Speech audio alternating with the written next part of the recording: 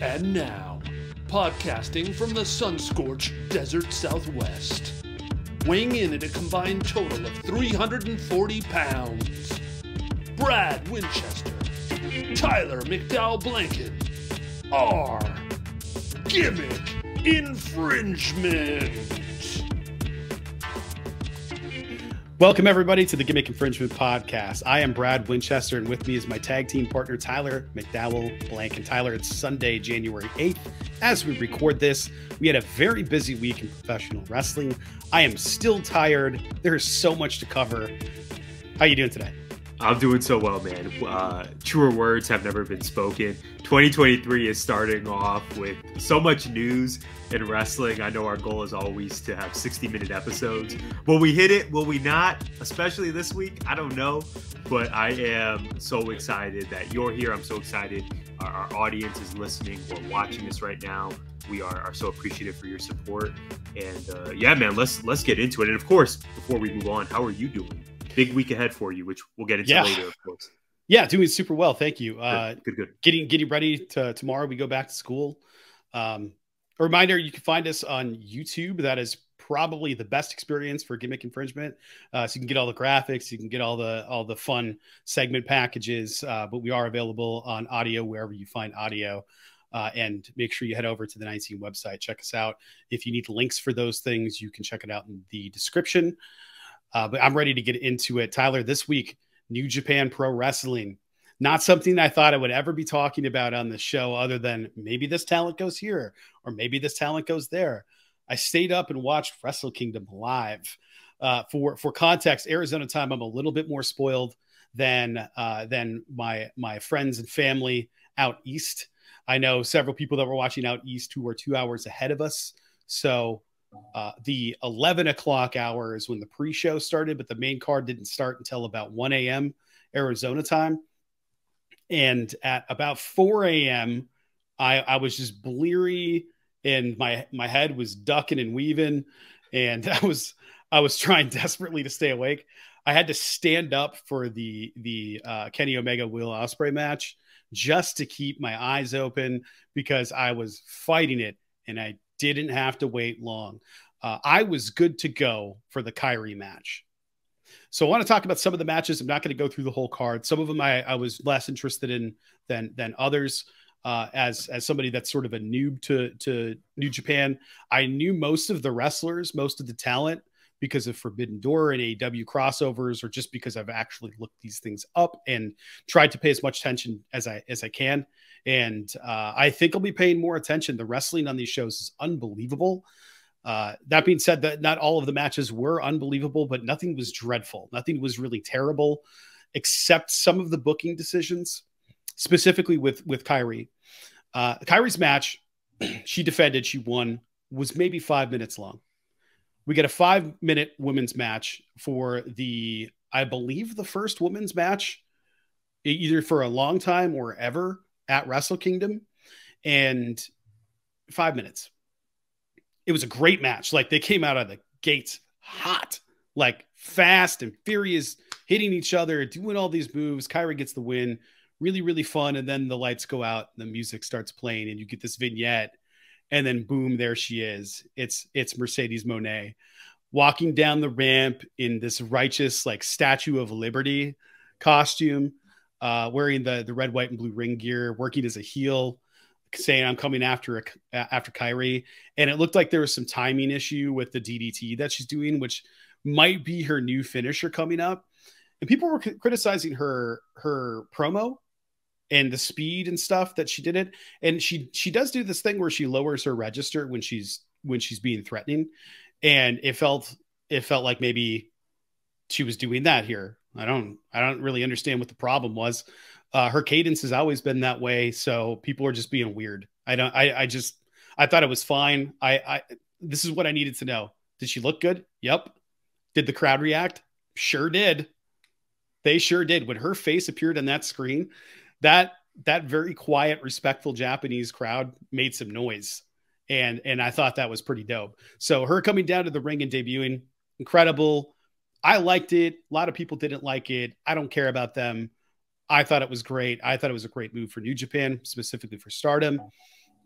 Excited to see what she does in the States. I believe this coming week when she takes on Kyrie in San Diego.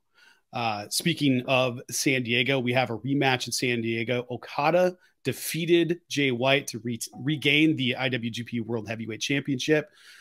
Great match. This match was a lot of fun. Any other night, this would have been one of the best matches. It would have been the best match of the card. It would have been one of the best matches of the year. Not tonight, though. I'm gonna save that for sake of time, so I can spend all my time talking about Kenny Omega and Will Ospreay. Kenny Omega and Will Ospreay. First of all, Kenny Omega getting the absolute video game final boss entrance was amazing. New Japan does cinematography and production like nobody else. WWE does really, really good stuff. Don't get me wrong. And in terms of producing a live event, I think they're second to none. But when we're talking about production value and making a moment feel really big and really important at the same time, it's New Japan. That's what they did with this. WWE does a great job of making things feel really big, but not always necessarily really important, just really big. And that's a spectacle and it's a lot of fun. New Japan made me go, okay, this matters. This is a thing that matters now. We're watching this thing and okay, here we go. Will Ospreay coming out, showing the video package before his entrance of all the Kenny stuff with him.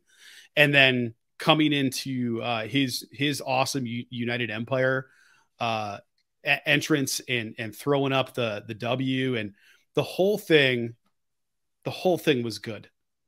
And that led us to this match. We know we had that promo the night before at the press conference. Unbelievable by Will Ospreay. And I think he meant every word of it.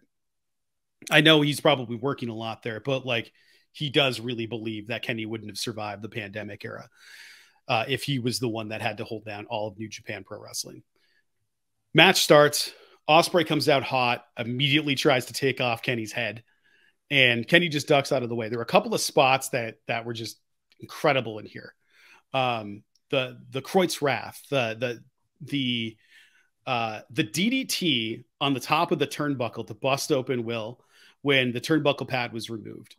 That was one of the most insane things I've ever seen in my entire life. I don't even know how I still don't understand it. And then there was just a Kenny working the back. The story of the match was really Kenny trying to work on Will's back. For the bulk of the match. I popped for Kenny yelling backbreaker before delivering a backbreaker. And then there was a spot on the ring apron right after Will kicked Kenny Omega in the face. I'm still convinced Kenny's head is flying somewhere. He hit him stiff. Like the sound it made was disgusting. It was foul. It was perfect. And he held it there for a while. And then as he was all dazed and confused, Will went for the his os cutter and jumped off, and Kenny just moved out of the way, and Will landed on his back on the apron, which I thought was great. Like more people need to do that. Just simply just get out of the way when somebody leaps at you like that. And then we get the table spot. Kenny bringing the table on top of Will, stepping on it and then breaking it a little bit, going onto the apron and jumping 2 feet down, stomp down onto Will through the table, giving Will a pretty gnarly laceration on his back, and then leading to a shot that was criminally undershot because they were showing a replay of the stomp of Kenny Omega looking through the hole in the door and yelling, "Here's Kenny," with maniacal eyes. And then when the eye shot finally came on there, it was only on there for a second. Tyler, this match was amazing. The finish of the match, the comeback for Will after being bloodied and then just getting pummeled, and the crowd really getting behind him by the end. And then Kenny calling for the one-winged angel and people knowing what's coming, hitting Will with one of the gnarliest V triggers I've ever seen. And then right into the one-winged angel for the finish was amazing. That match was beautiful. It was violent. It was frenetic. It made perfect sense. It had incredible psychology. It told a story. It had all of the elements of professional wrestling that you want in a match and more. I had really high expectations going into this. I think you know that. It's why I picked up the New Japan subscription. It's not even because of Mercedes debuting. It's because of that. They exceeded him vastly. Final thoughts. This show had AEW, WWE, and New Japan talent wrestling on it. I cannot believe that that's a sentence I'm saying. Yes, it's because Carl Anderson signed a contract while he was still a champion. I understand that. But I don't care. Carl Anderson still wrestled there as a WWE talent. That's nuts. That match was not great. Tama Tonga looked really good in the match, taking the bulk of the offense from Carl Anderson for about half the match, maybe more, before finally beating Anderson. Tama Tonga might be short-lived there too, though. We don't know. It sounds like WWE has interest in him. I don't know when his contract is up, but we'll have more contract talk later on. I feel it in my bones. Yeah, that's one of my mom's sayings. I feel it in my bones as well. Please continue, man. You're on fire. I don't really have much else to add other than I really liked this. I remember hearing this. Total experience, like the New Japan thing, doing it for the first time, watching it for the first time. Wrestle Kingdom, I mean, I forgot they had intermissions, so there's just pauses. Man, I would like AEW to have some intermissions. It was also a lot of fun having the crowd be super invested by the end of the show. They got up for that Kenny Omega match, like they were up for Kenny and Will in there. Where most of it was the quiet, respectful Japanese crowd. And I know it's because of the restrictions. They're not allowed to chant. They're not allowed to do certain things because they're still under COVID restrictions. And it makes sense. You got like millions of people on a tiny, tiny little island, and you're all packed into a room. If a couple of people are sick, everybody's getting sick in there. So I totally understand the mitigation policies, even though it's got to make for a less than ideal wrestling event atmosphere, especially one of this caliber. This was huge. This was fun. Got to see a ton of dudes that I really like. That Zack Sabre Jr. match was incredible. There was so much good wrestling. I can't overstate it. I do think that the first 4 or 5 matches on the card were way too short, and I'm sure it was to give time for the 2 co-main events. But there were some other main event talent, former past main event talent that got a lot of time on this show. And I think it's hard to put into perspective how important Inoki was, where this was essentially an Inoki honor show. So there was a lot of stuff in there to sort of honor Inoki and his legacy. Okada coming out in the ring with the robe on. There was so much stuff that was probably put in there for fans of New Japan and the Japanese fan base that I don't have the context or perspective for. But I still enjoyed every second of it. I thought it was great. I really enjoyed this, Tyler. I'm looking forward to doing this again. I'm probably not going to do it for the 17th, I believe is the next date. I'm not staying up late, especially now, but I'll probably check it out after the fact. Excited about it. Excited to have new wrestling on my radar that I wasn't super into before, even though I knew all these talents via Twitter clips and whatnot. But it's pretty great, man. Yeah, well, I appreciate you for many reasons. Foremost, not only this recap, but you were really one of my go-to sources for the show, because I did not stay up. Actually, I had work the next day. As much as I wanted to, I figured that my best choice was probably to just rely on Twitter and you. And I knew the show was going to rule, but hearing you confirm that and hearing how high you were on Ospreay versus Omega. I mean, I think you even said probably the best match you've watched live ever. Oh, ever. And of course, when we really like something, there's maybe a tinge of recency bias, but you were extremely matter of fact. And I think you've had days to reflect on this and you're still in love with that match. So I just, man, shout out to you for your coverage of this event. And like you said, shout out to the talents and everyone in front of the camera, behind the camera that made this show happen, because it seemed like it not only was amazing in the moment, but to your point, Brad, perhaps is bringing in new eyeballs to the product. And I think that also speaks to the reach of Mercedes Moné. And I think she can be credited with bringing a lot of potential new fans to the New Japan product. And finally, Battle in the Valley, February, San Jose, California. It's on our radar, man. I think it's going to be a huge, huge show, and it's probably going to eclipse the success of their efforts in San Jose last year. That's right, San Jose, and I think I said next week when I meant next month. I can't. It's all it's all California, 2023, it's happening. Tyler, one of our most viewed episodes was last week. We had several hundred people tune in to check us out, and it was the Mercedes. It was the Mercedes bump. It's the only thing that really changed. So to think that she's not a draw and that people don't have interest, and I know some people are curious. And there were a lot of negative comments on there, like the crowd didn't even react. It's like, my friends, it's Japan. This is the way things are. They're reacting much more differently than you would react in the States. It doesn't mean it's bad. It means that it's different. And I think that if Tyler, if it is a swerve and we find out this week that there is a different partner for Saraya, we'll know exactly what that pop is when she shows up. I don't think it's going to happen, but if it does, we'll know for sure. Yeah, there's a weird sector of social media, an odd sector, I guess I should say, that just enjoys, complaining about stuff, or not even complaining, but just bashing on creators and entertainers. And, I think particularly there's a part of society that enjoys being very overly critical of Black women, whether that be politicians, entertainers, etc. So like you, I think our official message from GI is those people can kick rocks. Yeah. Because I thought, like you, of course you can sort of point out maybe spots that didn't go as planned, but I thought Mercedes' debut ruled. Like you said, the Titantron. I even really enjoyed the music. I will confess that I think there is some validity in Carmella's tweet with the T-sip of, I think my gimmick is that I'm money, and now Mercedes' new characters is all about money, right? The visual, the audio, etc. I think Carmella definitely has some validity, but I enjoyed it a ton, Brad.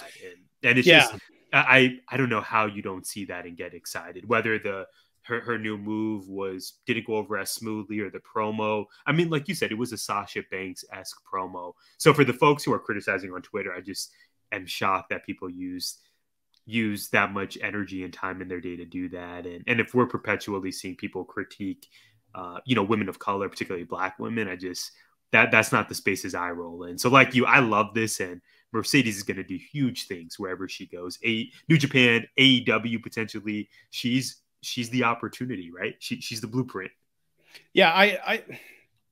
The Carmella thing, I definitely validity there, but I think Sasha's used money motifs for forever, and her last name in WWE's Banks. Her move was the Banks statement, and they were in NXT, I think, around the same time. Yeah, the Sasha Banks character, like you said, was all about money. Yeah. Carmella at that time was with Enzo and Cass, and to my recollection, didn't have money in her presentation, really. No, and her presentation hasn't been Mella. It's just Mella is money is the thing, but that's not her gimmick at all. Her gimmick is hopefully going to change when she comes back, because that, like, I'm so pretty, I'm going to wear a mask thing, and I'm just the most beautiful. Oh, okay, you're lovely. What does that have to do with winning? Like, it's she's better than that.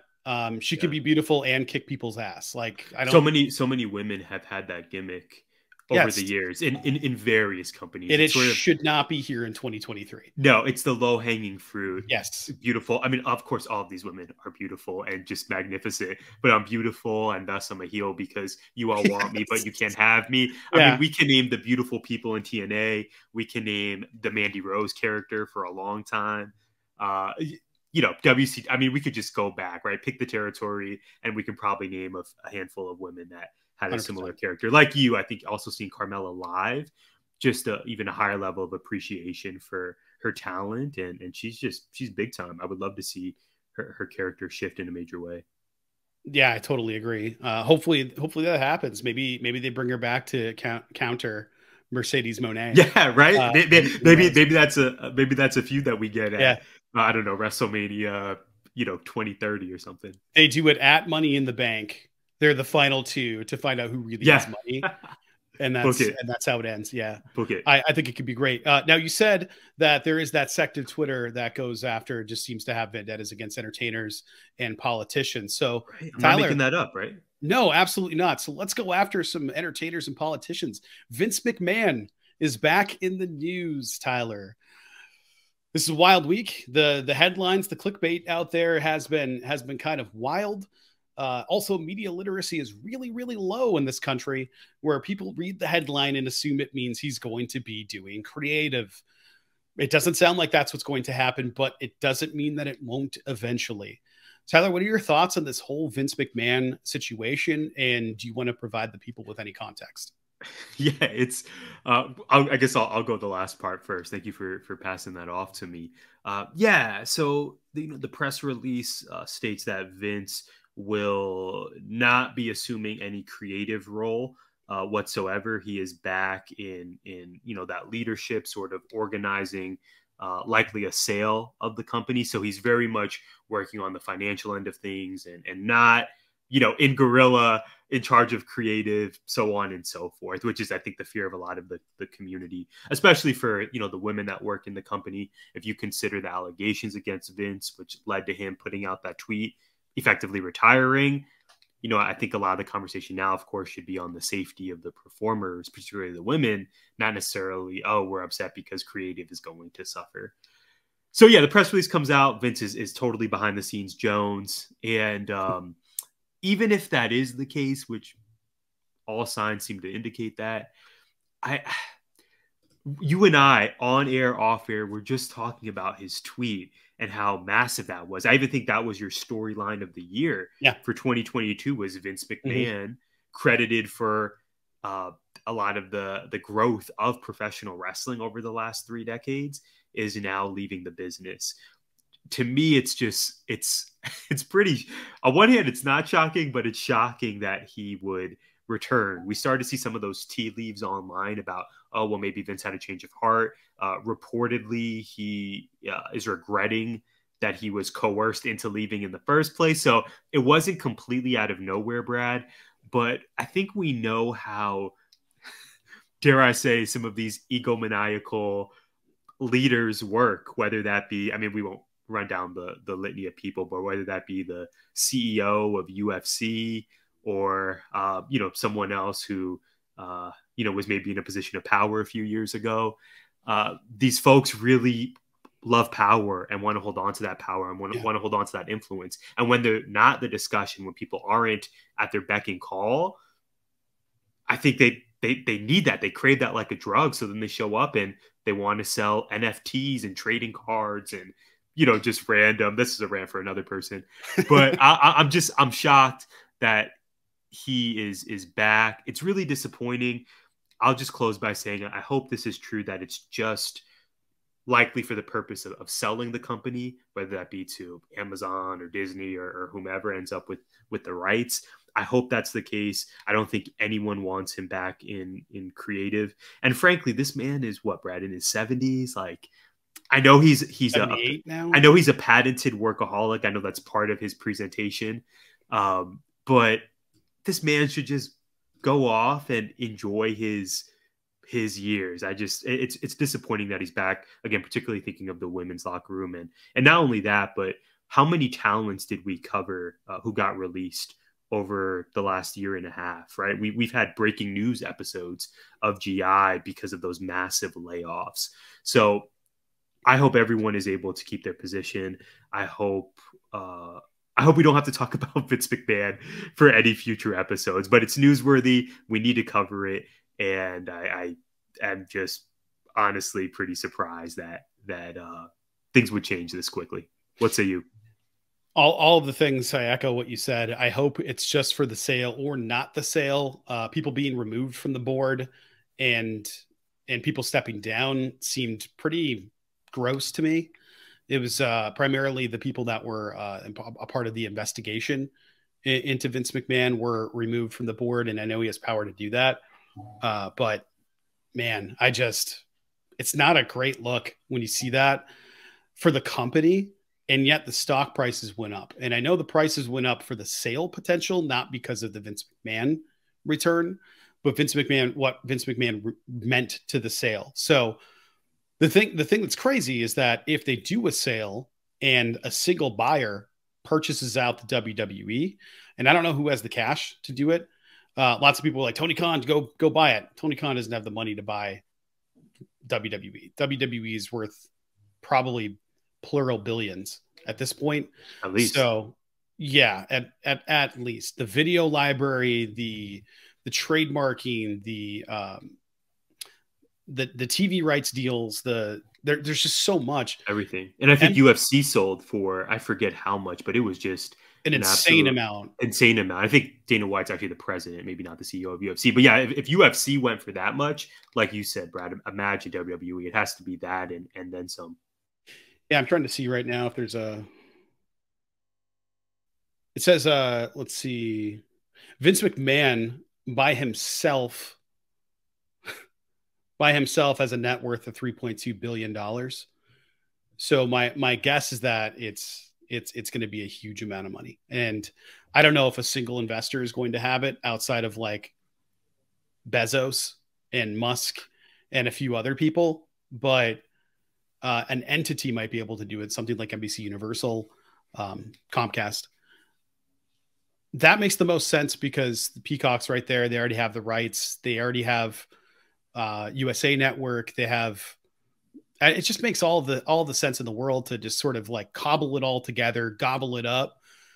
The thing that scares me about that is that once a corporation gets a hold of it, that content's there, but now they're running the product itself, or they own the product itself, and they get to dictate who runs it. And I'm afraid they're going to WCW it to death, like they did with Time Warner AOL.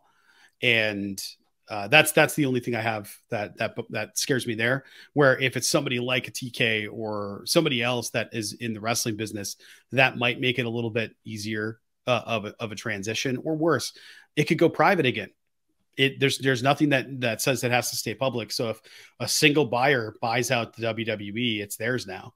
If shares get distributed or the purchase goes some other direction, they'll probably, like if NBC Universal buys it, they'll probably keep it public, but who knows? I don't know what's going to happen. It's really fascinating to see, but in my opinion, it's not a good look for the company to even be remotely related to somebody like this, but he is the majority owner and he has all the legal rights and responsibilities and privileges thereof to be able to do anything he freaking wants.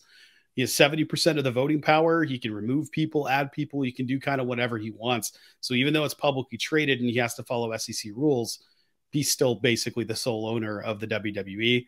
So we'll see what happens, man. It's going to be interesting the next couple of months, and maybe no sale happens at all. Maybe nothing happens at all. Exactly, yeah, and this particularly hits kind of close to home because we've seen in the NBA very similar situation with Robert Sarver, and you know, granted, I brought up Dana White and you know, Val, who shall go nameless, and ultimately, you know, it's politics. You know, vote for who you want. That's what we support here at GI. Robert Sarver, though, is I think probably the best comparison of an owner who has all these allegations against him related to bad behavior, and that's putting it in the lightest of terms, right? And was forced to sell the company. So yeah, I mean, I just wholeheartedly agree with you, Brad. I just don't think it's a good look at all. It's just kind of sad to me that Vince's, dare I say, ego wouldn't allow him to just leave as gracefully, in huge air quotations, as possible. I don't like any of it. He's back, and I hope it's not for a long time. Yeah, I hope we can acknowledge his contributions, but also say it's time for you to please ride off into the sunset. I feel like we say this every couple of months now, where it's like, well, you're gone. You've done everything that you can. You built this massive empire. You changed wrestling forever. Thank you. You did. Bye. We'll see you. Like, you got billions of dollars. Go enjoy them. All these people we're talking about are extremely wealthy. But again, I think it's the being in the news, the power. I mean, we don't know any of these people we're alluding to, but to me, it just seems like this common thread of, man, when you get that much power and you have that much money, I think your sense of just moral responsibilities and it just gets really, really murky. Yeah, I think about it. I think about it in a different way too, in terms of development, human development. He's probably at a stage in his life where he is faced with an identity crisis, who am I crisis. He's been gone for what, 6 months, something like that. What is Vince McMahon without professional wrestling in his life? So I don't know that he's ever had it.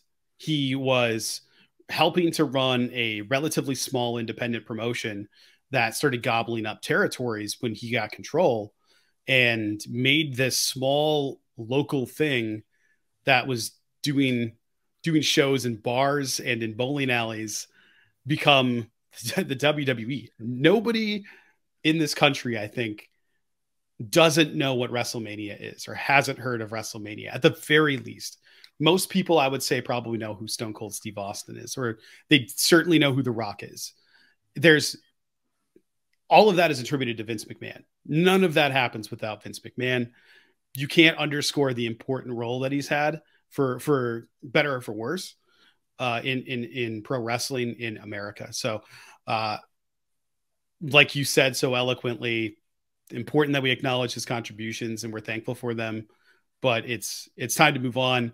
Hopefully, this stays business only, non-creative, business as usual with what the WWE is doing, because they're killing it over there now. It's Hunter's doing a great job. Stephanie's doing a great job.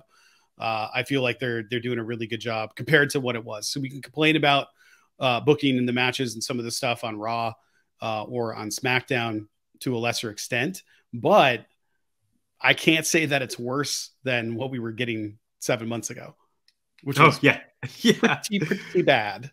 You will not hear any arguments from me. I totally agree. Well, speaking of moving on, speaking of Raw and SmackDown, I think it's time to move into our weekly questions for each other. Longtime listeners, or even recent listeners, probably know how this works, Brad.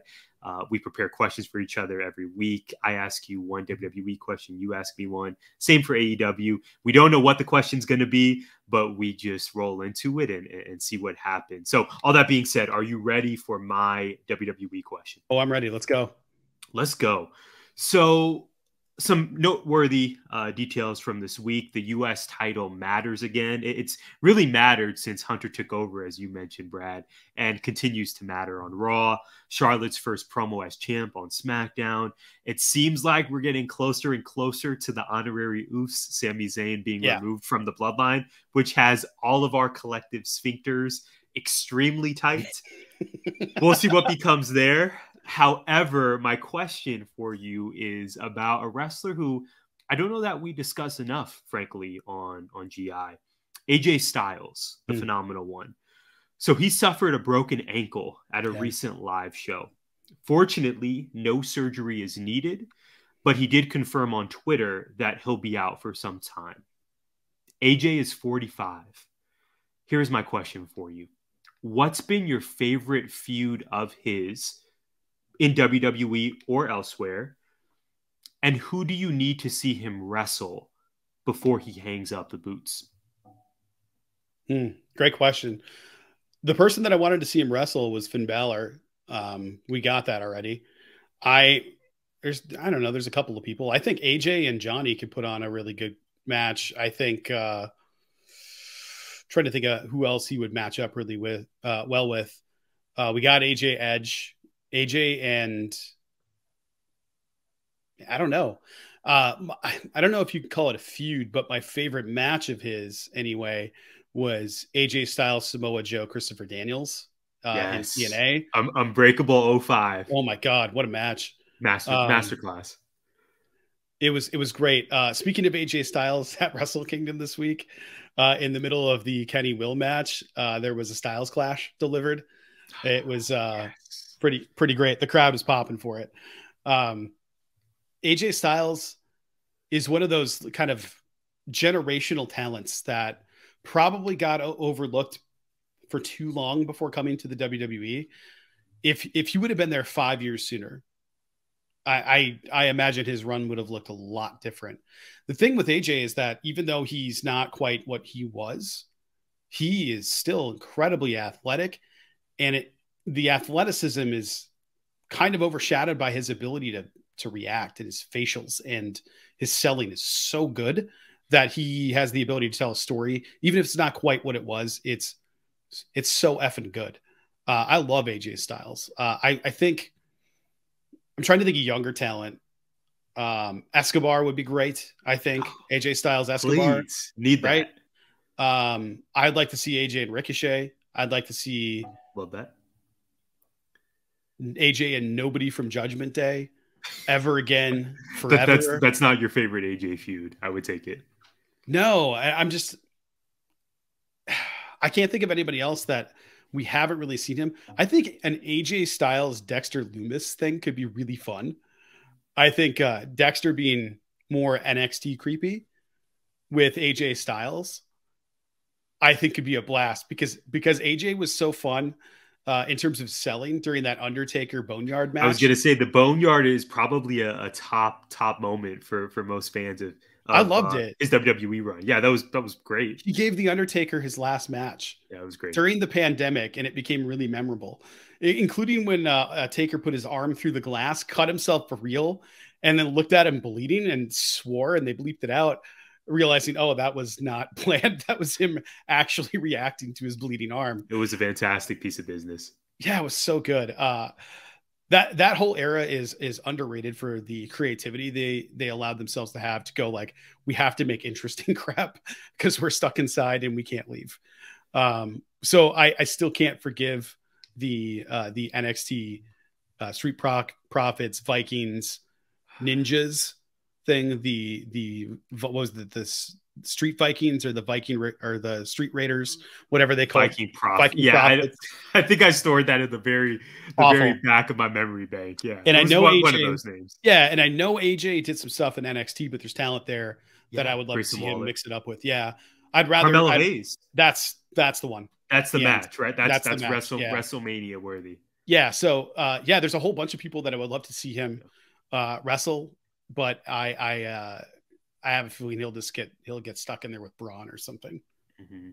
Yeah, Melo's the answer for me. I just remember being so infatuated with AJ Styles when I first discovered him in TNA. I think we've had a record number of TNA references, by the way, over the last few weeks. Credit to the certified bag getter, Jeff Jarrett himself, who maybe his name will pop up later in the show, maybe not. I just remember being so infatuated with AJ's work. This was probably 2004, give or take, when TNA was running those weekly Wednesday pay-per-views, and then when they ultimately secured a deal on FS1 and then Spike TV, so on and so forth. His style just really, pun intended, I guess, really appealed to me. I had the Best of AJ and TNA DVD set. I had the action figure, which I wish I kept. I don't know where it is now. Dang. Probably sold at a garage sale. I know, right? But he just had memorable matches with Abyss, Jeff Jarrett. You mentioned Unbreakable 05, which was a great shout. He's so influential to my love of wrestling. And I hope when he comes back healthy and ready to go, that he just receives all the flowers for presumably his last few years in wrestling. Certified first ballot Hall of Famer. I'm so happy that he's gotten a run at the top of the card during his tenure in WWE. I know it's been reported everywhere that when Vince McMahon brought him in, my last Vince McMahon reference today, when Vince McMahon brought him in, the thinking was, I think Fightful reported this, that Vince really wanted his pit bull. Like, can AJ be the pit bull? Yes, he wanted the pit bull. And who would have thought this 5'10" guy with the Southern drawl from Georgia ended up becoming WWE champion? Like you, Brad, I think all of us wanted to see this when we first discovered AJ Styles. But could he be one of those TNA talents who could actually translate in WWE? That was a real conversation for many years, is Samoa Joe, AJ Styles. Could any of these dudes make it in WWE and be successful? And AJ did, man. Dude worked. Samoa Joe. I mean, all of these TNA talents, Bobby Roode. It was great to see them shine. So yeah, man, love AJ. Hope he heals well. And I need that Carmelo Hayes, AJ Styles match at a future WrestleMania. Yeah, and all these things, all of these wrestlers you just referenced, Bobby Roode especially, hopefully he recovers as well, because I need to hear his ring music again, which is probably the most underrated theme in all of WWE. It's great. It's such a great theme. I play it in my classroom all the time when kids enter. Yes. Glorious is such a great song. Yes. But it reminds me of the past, man. Tyler, we haven't done one of these in a while, but it's time for Back in the Day. Play the music.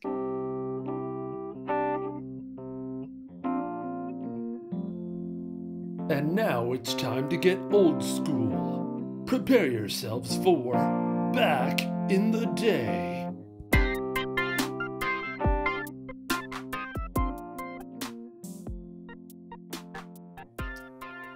Yeah, man, let's go ahead and roll into it. So we are turning back the clock to the year 2000. Wow, that was a minute ago. Specifically, the Royal Rumble. We know we're approaching the Royal Rumble here in a few weeks, but the reason we selected this is because it was the debut of Tazz. Yes, Tazz with 2 Z's. Yeah. He fought Kurt Angle. Obviously, Tazz appeared on Twitter this week. He had some time to interact with some internet trolls. He's so giving with his time. And I think they were talking about homegrown talents in AEW, and there was some criticism of AEW doesn't grow talents, blah, blah, blah. Tazz responded, and I think his debut may have been mentioned, or maybe I just took it there, right? So anyway, Tazz was really noteworthy for his work, not only on screen, but off screen via Twitter this week. And so you and I came up with the idea of, man, well, Tazz is relevant. He's awesome. We're huge fans. Royal Rumble is coming up soon. The poster for this year's event was released. What if we go back to Royal Rumble 2000, Tazz's debut? So this started with Kurt Angle in the ring, Howard Finkel in the ring announcing Kurt Angle has arrived. Kurt Angle was a huge heel at the time. This is at MSG in New York City. Kurt is just burying the audience. He even mentions Patrick Ewing, which I popped for, Brad. Yes. This clip is available on WWE's YouTube. We'll link it, of course, on our socials for you all to see. So Fink's on the mic. I'm already loving it because Fink was an icon. Yeah. Angle takes a shot at Pat Ewing at the home team. And this match was promoted that Angle would be facing a mystery partner. So what stuck out to me, Brad, was that even, again, this is the year 2000, man, even before Twitter or the various dirt sheets, if you will, that exist now, this crowd knew who Angle's mystery opponent was. Oh yeah, the chat rooms were popping. They were popping. Yeah, they were chanting for Tazz at MSG. So Angle cuts this heel promo for a minute or two, and then when we hear the heartbeat music, and then the flat line, I put this in my notes: Road Warrior pop. Yes, enormous. The crowd chanted, "We want Tazz." And they got Tazz. What did you think of the pop, Brad?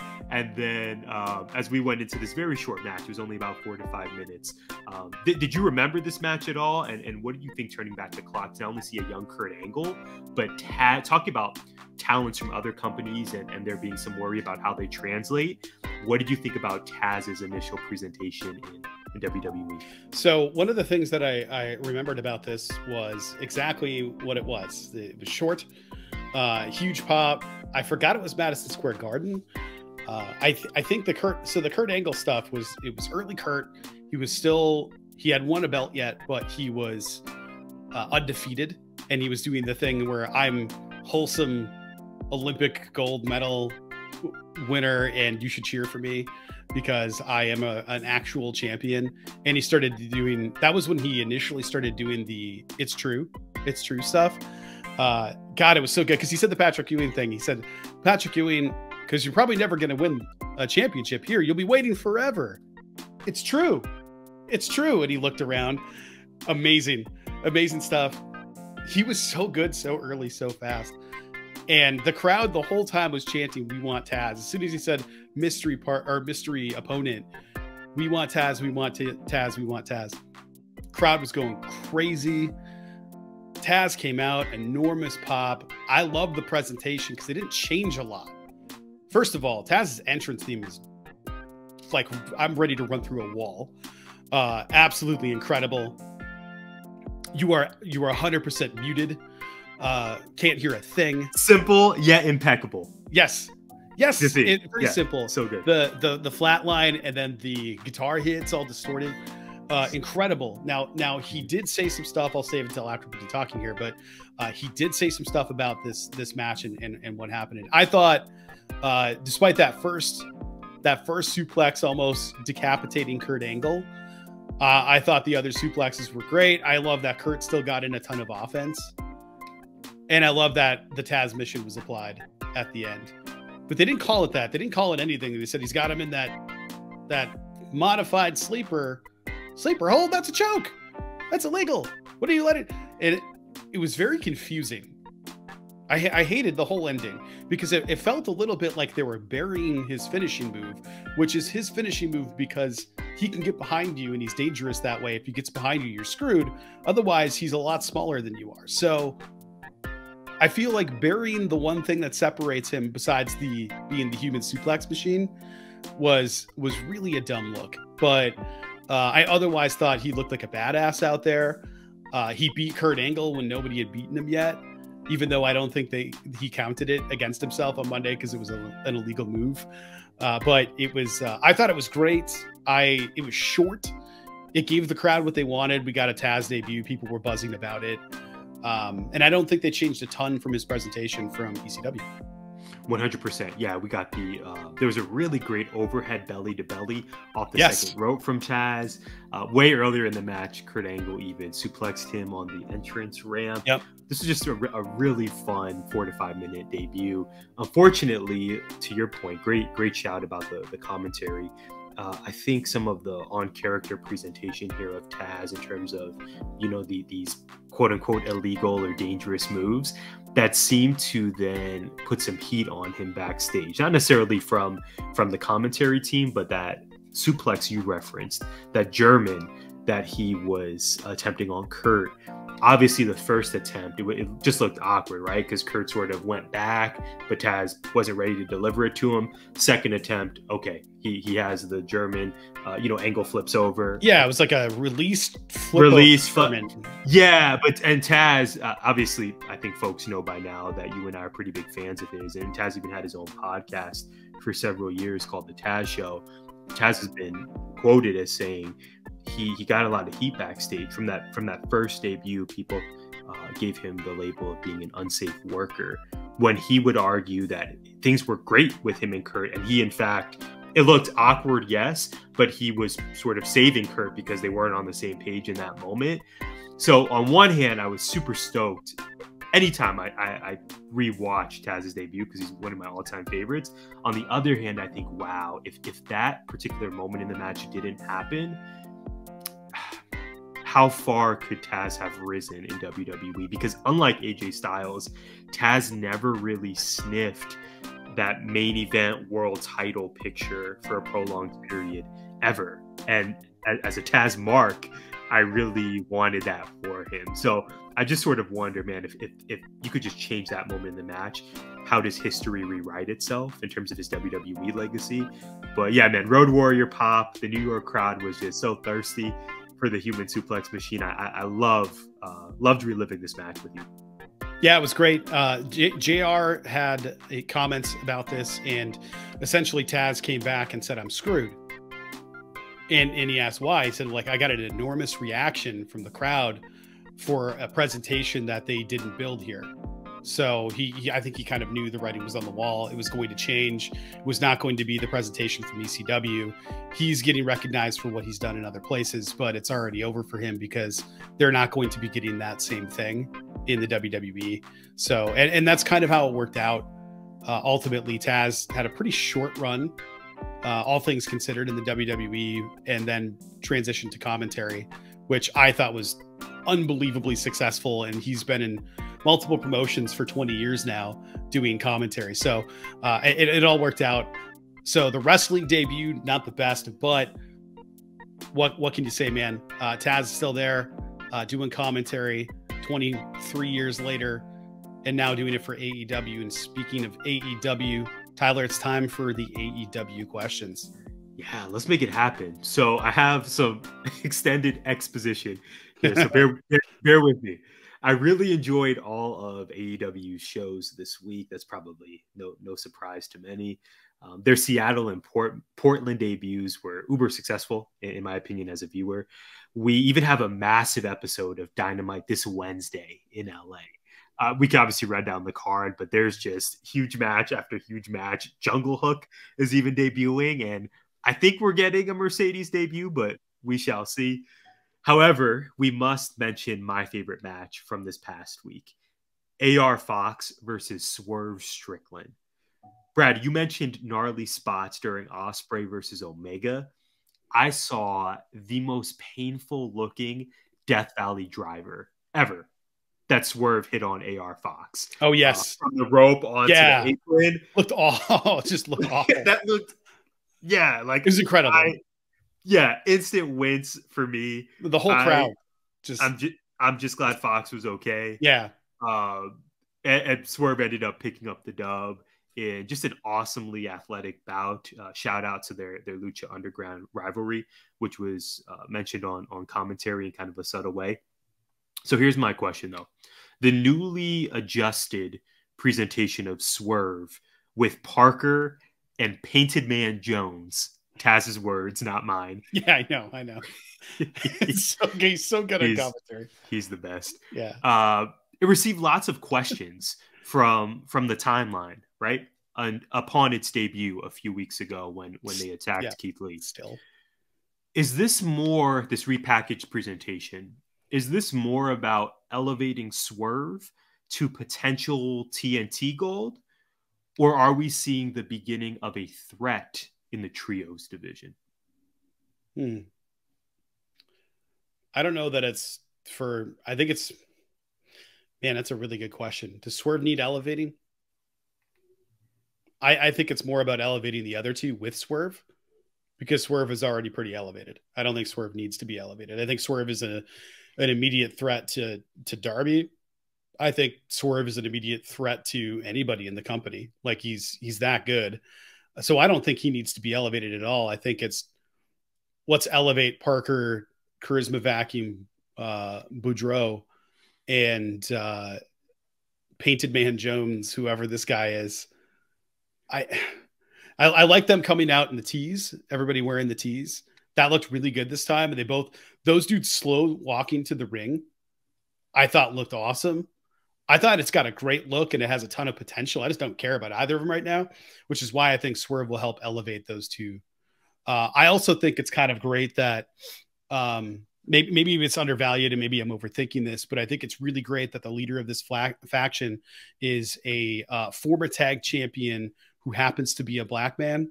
And then the muscle for this black man are the two white dudes that are like the most white dude of white dudes, right? Like all tatted up. I see them both at a biker rally and they're working for Swerve. And I thought that was, I think that's a really cool touch there. No doubt. So kind of like when Jade, we'll get to Jade in a moment. I think when Mark Sterling was with Jade, it's like Jade is this phenomenal sister who's basically telling Mark what to do. Yeah, I agree. Yeah, and I know in the world of pro wrestling, that's probably not even. I don't know if that's really a storyline until somebody points it out. I really don't, because Mark Sterling he's a lawyer gimmick. So what other lawyer gimmicks do you have lying around? But at the same time, it's like that look is a little bit more important, I think, than we give it credit for. And I feel the same about this. So it's a good question. I don't think it's to elevate Swerve. I don't think it has anything to do with Swerve at all. I think it has everything to do with the other guys. And I think if they do well enough together, then yes, it could be a legitimate threat, because those are enormous human beings. Yeah, that they are. I was one of those people I referenced that was skeptical about the presentation. I was just like, what is going on with this Painted Man? And you do your internet sleuth research. It's like, oh, this guy's just like a white guy who played baseball and was really, really good. But is there some cultural appropriation here with the hair, or what's happening? I thought this past week was a very effective presentation for all the reasons you listed about them just being quiet, menacing guys, and that air of mystery, certainly around Parker, but definitely around Painted Man Jones. Like we know nothing about him really, except our own internet research. So yeah, this was really effective. I agree with you. To me, I don't know who wins at Revolution, assuming this is the Revolution match between Swerve and Keith Lee. I don't know who goes over. I tend to believe both dudes need the win here. So this is probably a discussion for a future episode of GI, but I could easily see Swerve being the guy to take the belt off Darby. Like that. These two guys have history together on the indies, both Washington, dudes. To me, Swerve, future TNT gold this year. And like you said, I think just being around Swerve, these two dudes will be elevated. So I definitely see Swerve as TNT champion before I see mogul affiliates being in the trios title picture. In my universe, House of Black wins the trios title this year and holds on to them for a very, very long time. I hope so, because that would rule. I love House of Black. There's so many great trios that are in this company that I think adding one or two more, I'm good. I'm happy. The more the merrier. Okay, Tyler, this week we got a live Rampage. We also got a live Battle of the Belts, this time on Friday. So thinking about Battle of the Belts, is this the right move? Or do you think the Saturday Battle of the Belts gimmick is still the way to go? Selfishly, wonderful question.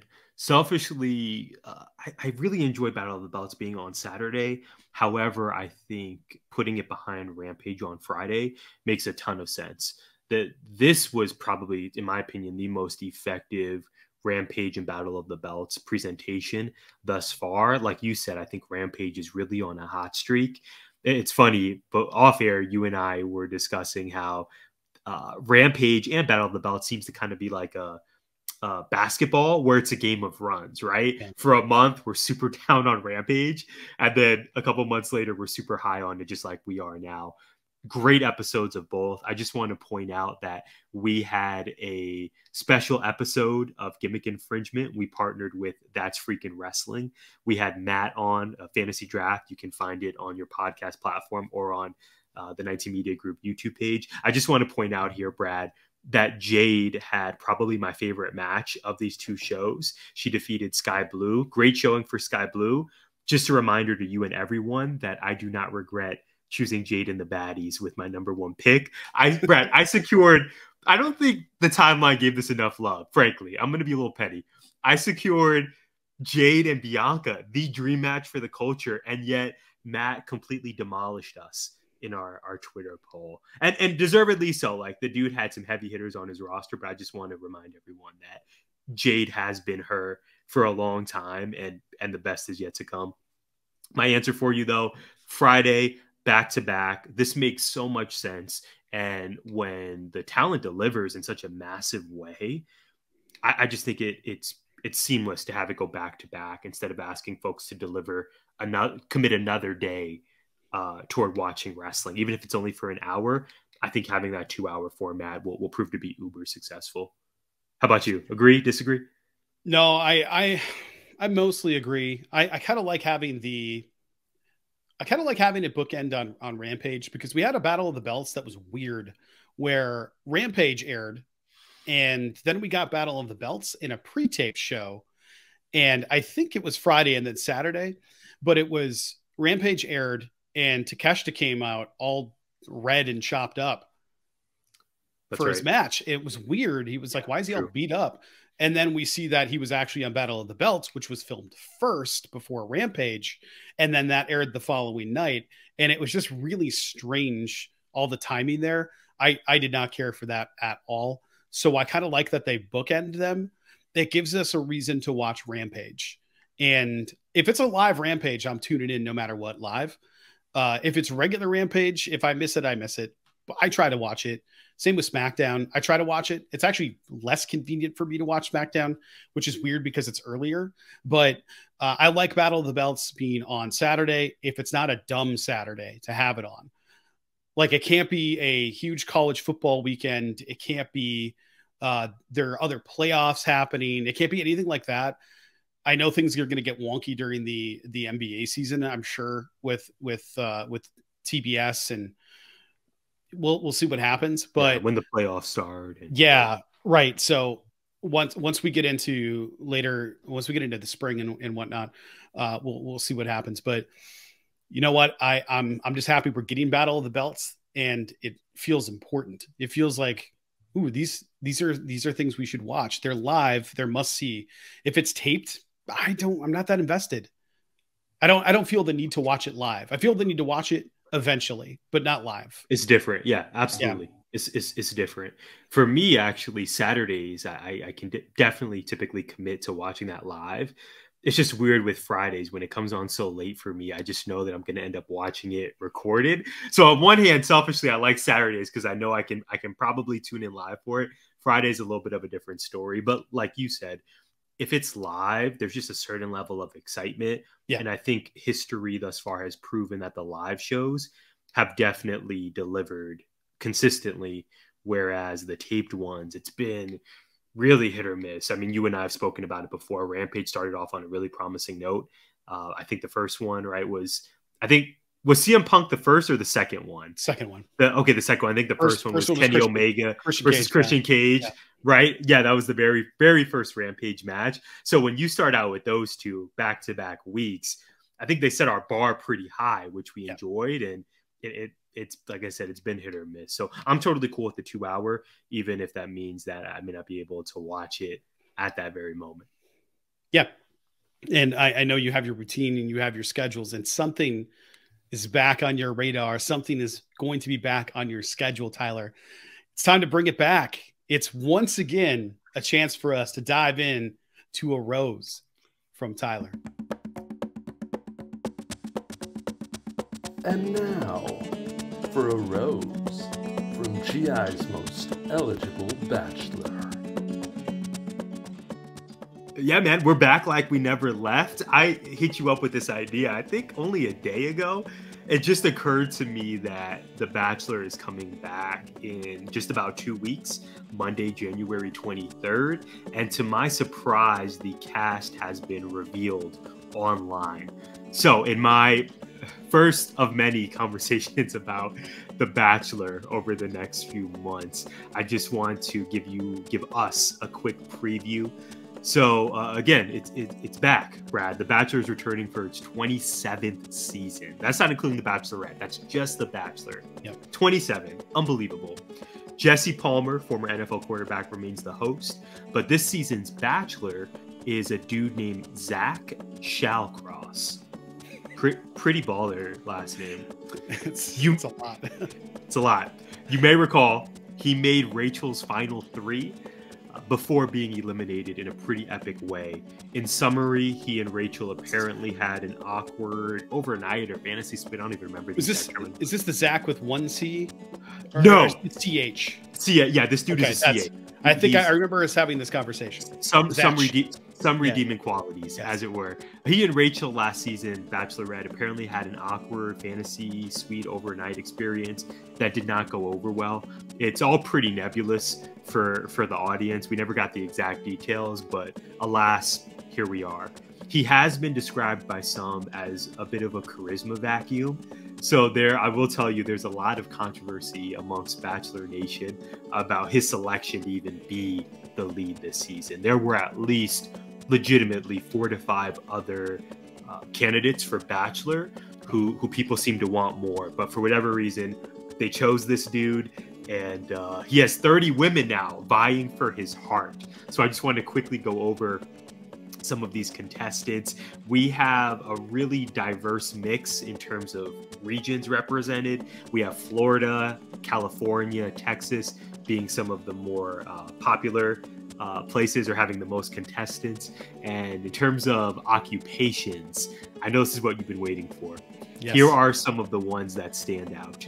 We have Christina Mandrell, who is 26. She is a content creator from Nashville, Tennessee. We have a lot of folks in marketing. There's a woman named Davia from South Carolina who's a marketing manager. And we have Jess, 23, from Winter Springs, Florida, who is an e-commerce coordinator. I still don't really understand e-commerce. I don't know about you, but that's her profession. Business owners, patient care technicians. We have a healthcare strategist. Her name is Allie from Atlanta, Georgia. I mean, all of these women are beautiful, Brad. I don't know anything about them other than the name, age, occupation, and location. But I would be lying to you if I didn't say I am excited. I'm willing to give Zach a shot. And finally, we have Brooklyn, who I almost forgot. Brooklyn is 25. She is from Stillwater, Oklahoma, and she takes the prize for #1 most interesting occupation. I never know if these occupations are real, but according to ABC.com, Brooklyn from Oklahoma is a rodeo racer. Amazing. So we'll see. I'm stoked for this. Again, we got to wait 2 weeks for episode 1 to actually debut, but I love this segment. I'm so grateful that you give me the airspace for it, and but much Bachelor talk to come. I love that. I love when you say things like that, because it feels both promising and like a threat at the same time. It's both. Oh, it's a little bit of both, yeah. It's absolutely both. Yeah, it's gonna happen. It's gonna be glorious, and we know it's a big draw for GI. So no, absolutely no one skips over these 5 minutes. This is must see every single week. So I love set it. for I absolutely love it. It's definitely, it plays to our moniker here. We're more than just wrestling.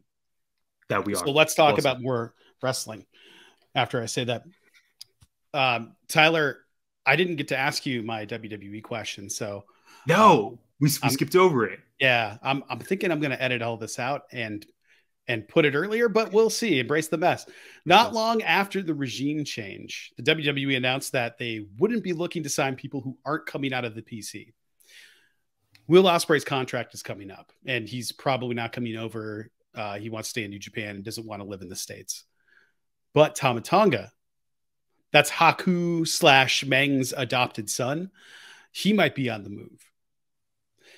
Is the WWE interest in international talent a Triple H thing, a WWE thing, or something else, given that they said they don't want to sign people that weren't trained specifically by them? Yeah. Yeah, it's got to be a Triple H thing, no? I think we're moving to this era of collegiate athletes being recruited and that being the future of what the roster looks like.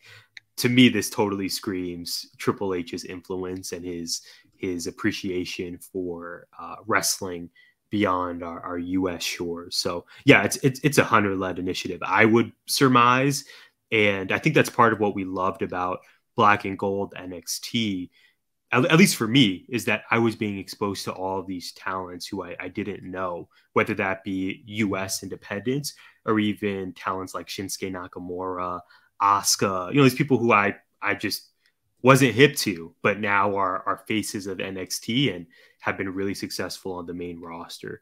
Mm-hmm. So shout out to Hunter for that. If that is his doing, I think that's one of the strongest attributes he brings to the table, is that his reach can go beyond the United States. Same for you, or do you think it's part of some other element is making this happen? I don't know. I think it's a bit of both. Like, why go after somebody that is there? Oh, because it's Meng's kid, and he's enormous and he's really good. Having a really talented large dude with a lineage is absolutely something WWE is interested in. I don't think they care where he comes from. According to, I think, Fightful's reports, they were interested in him 7 years ago, and now they're interested again. And I'm here for it. I'd like to see him get that money and do something else. He's currently a champ though, so we'll see. He just won the championship back from Carl Anderson, so I don't see that happening anytime soon. And that match wasn't exactly something to put on the highlight reel for a job, even though most of it wasn't your fault. The finish of that match was, even commentary stopped talking because the move was just sort of whiffed, and it was sold anyway. So I don't really know what happens there, but I think it's probably more Triple H than anything else. It seems to be the only thing that makes sense, because why would anybody else, or why would the company decide suddenly to change their ways and their mindset? I feel very much like it was probably Triple H, and right. It's probably the best move for business because he's ready to go. He can wrestle today and be really good for what they need. Yeah, and 2 points. Who's to say it has to be mutually exclusive, right? Like, you can take right. this NIL partnership they have, you can take that approach and still recruit that veteran talent, whether that be in the US or overseas. And secondly, I believe he's 40, Tama Tonga. So I just love seeing talents. It seems like their lifespan in the business is being extended in this generation now more than ever. Like we hear that this notion that, at least on the men's side of things, you're often not hitting your prime until your mid-30s. And we have talents everywhere who are 35 and older across various companies who are at the top of the card. We just talked about AJ Styles. Yeah, or exactly, 45. Like Chris Jericho, right? Dude is on the other side of 50. Years old, yes. And it is one of the most essential talents in AEW. So yeah, I just love, even though I'm not very hip to Tama Tonga's career, I think seeing a dude who's 40 who could potentially get this opportunity to shine on this stage in the US if he wants that, I just love seeing that, and it's just great to see people getting that recognition. And then if I can be exposed to their work, man, that's a double win for me. Happy for them, and then happy for me to expand my palette. Yeah, and I think that just the interest in there might get people to check out New Japan, might get people to check out that dude's work. So the WWE is you can't deny that it's a needle mover. It's something that gets eyes on other products, even if they're just looking at them indirectly. And I'm here for any talent getting paid, especially when they're in the later stages of their careers. I think that's really great.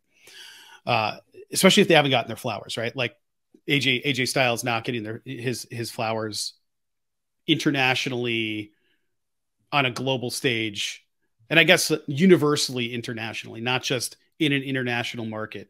I had no idea he was in Bullet Club, for example. I found out way later. AJ Styles, the whole thing, right? Like I feel like the introduction to AJ Styles was probably the Royal Rumble, right? For a lot of people, except for people that were hardcores watching TNA. So him coming in his 40s is pretty great too.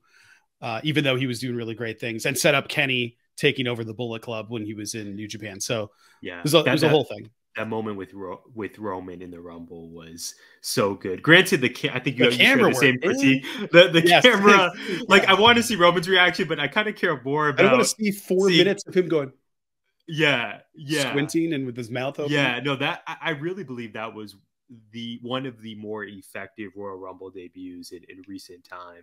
He was just off to the races. I'm just so happy that AJ's time in WWE has been what it is, and hopefully we still see him in a prominent spot when he comes back.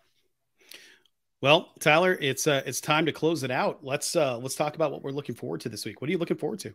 Yeah, man, two things jump off the page to me. One, like you, it's the first week back of the semester, so I was back in the office last week on campus, but obviously a much different feel with thousands of students being back. So I'm really eager to see them and just start a new semester with them and welcome everyone back, and hopefully all are healthy and happy. And then secondly, there is a live show put on by Championship Wrestling of Arizona this weekend. It's on Saturday. It's in Mesa in the East Valley, which is on the other side. Like I am not close to Mesa whatsoever, but there's a possibility of me. There's a 33rd and a 3rd% chance, or higher, probably higher, of me potentially going on Saturday night. Eddie Kingston is advertised for the show. That's right. That's the show. A friend told me that Ortiz should be there as well, along with some other talents. I think like Alex Hammerstone, and hopefully we see a lot of women on the card too. I'm not as sure who's being promoted there. Maybe even Pretty Peter Avalon. I know he's pretty big on the Arizona scene here. So Championship Wrestling Arizona, Mesa, Bellbank Park. That is this Saturday. And rest assured that if I do end up attending, you'll be hearing about it on next week's episode. So yeah, man, school, some wrestling. Obviously, we have a huge Dynamite. Hopefully, Raw and SmackDown will rule. I am just so grateful for all of these things I can look forward to this week. I think it should be a great one. How about you? What's on tap? I know you got some Tigers coming back to campus. What else you got brewing here? I was trying to find the card. I gave up, but I couldn't find it anywhere. I just know Eddie Kingston is the main draw. Yeah, I remember that. I think you sent it to me, and I was like, oh, man, I might have to go up there, and then I'm not going to go up there. I'm going to be probably just struggling to stay awake at the end of this week. This week will probably be kind of hellacious, even though I know we have a quick turnaround. So I'm looking forward to seeing the kids again. Haven't seen them for a couple of weeks, so it'll be nice to see their faces again. Some of them, anyway. It'll be nice to have my prep period back. I'm looking forward to having planning time. Yes. Officially, I checked my roster. I checked my schedule. Oh, man. Ironic that I had a health class and it led to the downfall of my own personal health. So I should have laughed, but I know it's funny. It's funny. It was a journey. It's ironic. I was going to say it's ironic. So I'm looking forward to that. I don't really have anything else that I'm looking forward to other than I'm just glad to be back to work and back to having a prep period.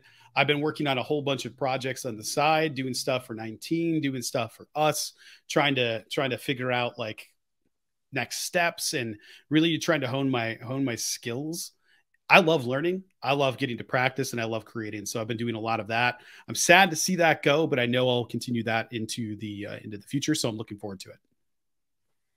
And I can't wait for everyone to see what you've been working on. I know we don't have an official release date, but the snippets and the previews I've gotten of what you've created for not only GI, but 19 Media Group and some of our colleagues on the roster. Man, I'm sorry. You probably get tired of me saying, oh my gosh, this looks great. This is fresh, fire emojis. But I love seeing you, like you said, not only learn, but sort of just create, right? Like ultimately, I think you get so much joy out of building and creating, and I just can't wait for people to see what you've been cooking up here. So yeah, man, should be a great week. We are so thankful for all of you who listened and or watched us. Our gratitude is to you each and every single episode. If you haven't already, please check out the site. We are gimmickinfringementpod.com. You will see all of our episodes there, as well as different articles that Brad and I have produced. We certainly have more cooked up. We're just kind of taking the scenic route to get there. I know every time we meet Brad, I'm inspired to write, and then me too. And then I don't know, like life happens. Naps happen. Yep. And other avoidance going on. But we certainly are going to have some more pieces. If you haven't already, please check out our inventory there. But rest assured that there will be new material coming your way very, very soon. Brad can be found on Twitter at WindDuster. I can be found there at Tyler J. McDowell. We can be found on Twitter at 19M Group. Shout out to them, all the support we get from our colleagues over there. If you haven't peeped the roster, please do so. And all in all, we hope you enjoyed this episode, and we will see you on the next one. Gimmick Infringement is a part of 19 Media Group. You can listen to us on Good Pods, our premier partners, and Apple, Spotify, iHeartRadio, or wherever you find podcasts. You can also find us on YouTube via the 19 Media Group channel. Please like, subscribe, comment, and share.